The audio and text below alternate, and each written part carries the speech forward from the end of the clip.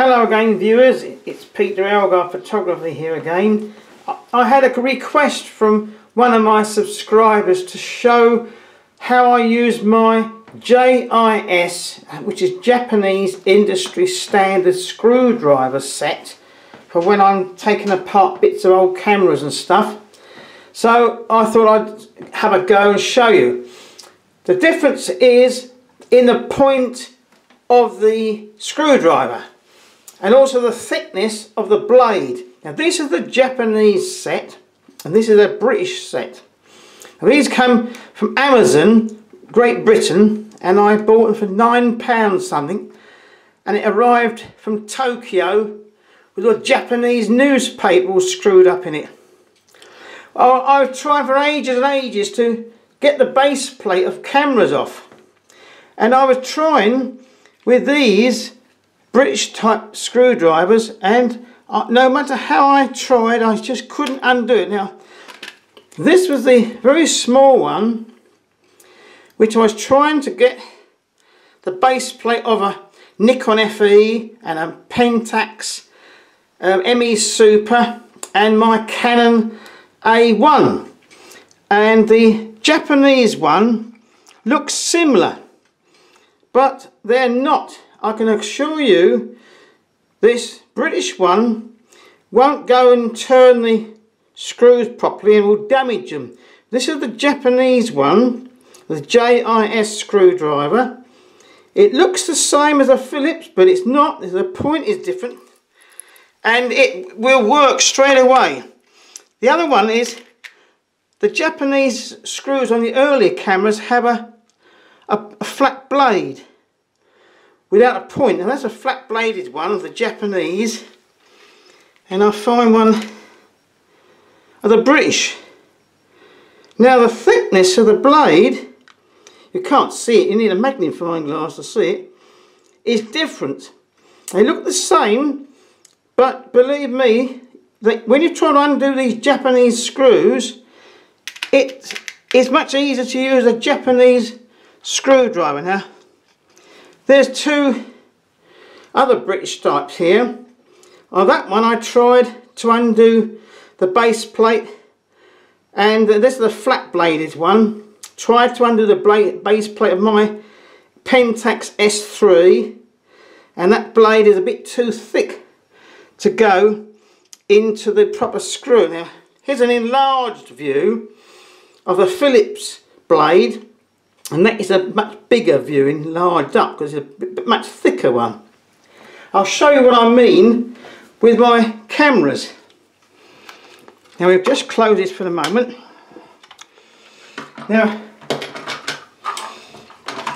this is my lovely S3 Pentax, which I renovated in a previous video. Now underneath here you've got 4 screws which are the bladed ones. They're not the cross point. Now this is the British one. It don't quite go. It doesn't quite turn. You try to put the British one into that Japanese screw, it just won't go in. So now we'll get a proper Japanese one out. I think I use this one. There we are.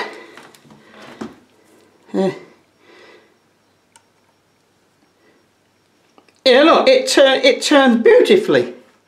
These are the ones by the tripod holder. It unscrews without any problem. That blade fits inside the screw head lovely.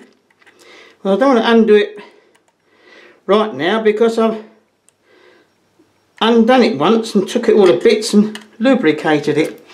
Now with the Canon A1, I've had this off loads and loads of times because of the blasted Canon squeak. And I finally managed to do it. Now there's a British crosspoint one. There are 2 screws here. I thought that was...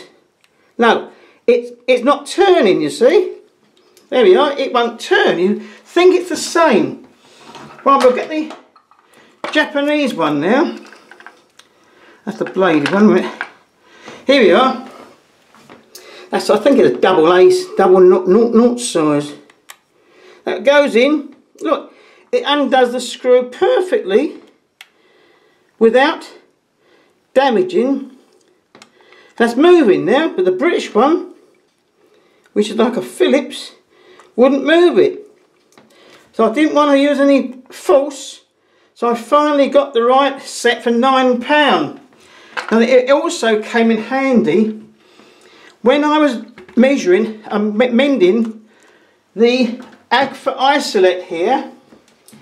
Although they're German screws, not Japanese, when I was doing the lens mount here, I had to take this apart because it wasn't focusing, and the two lens elements were sort of welded together with old grease. I managed to get this minute little Japanese screw, and there's some, you need your glasses on to see, there's some minute little screws in there, very small, and it undoes those tiny little screws. There you are, it's gone in.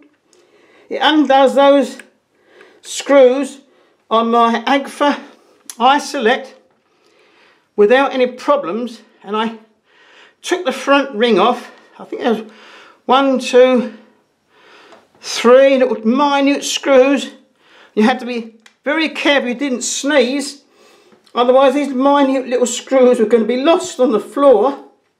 So I do it in a developing dish with some paper so that I can see the minute little screws and pick them up with tweezers.